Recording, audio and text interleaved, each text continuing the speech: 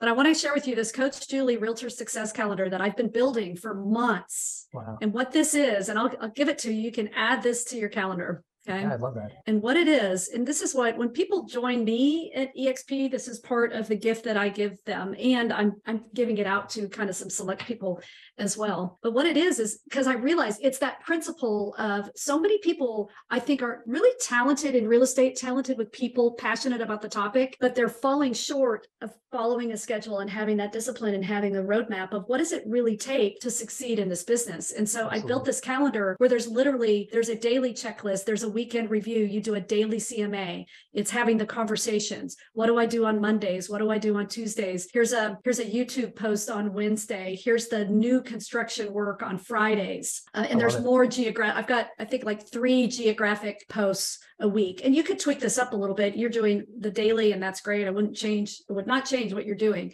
but this provides the basic structure. It gives you just a quick checklist for the end of each day. And if you look at it, it walks you through it. Actually, I'll give you a little more detail. Like here, this researching new construction, it literally walks you through it. It gives you some resources. It helps you think through it so that you're really creating some quality content. Some of the contents are weekly or events. Some are monthly, some are quarterly. So like right there, for example, every month I run a 30-day challenge. Every month there's an activity for how to manage birthdays and anniversaries. So it becomes, so not only it trains you on it, but it just becomes your checklist. And I have it set so that Google sends you an email every day that says, here's your schedule today. Here's your list. And of course you can go in and tweak it. I say 5 real estate conversations a day. Well, for you might want to change this to 10. Someone else, it might be 20. Someone 5 may be the right number. So you can tweak it. So this is what I have been working on behind the scenes.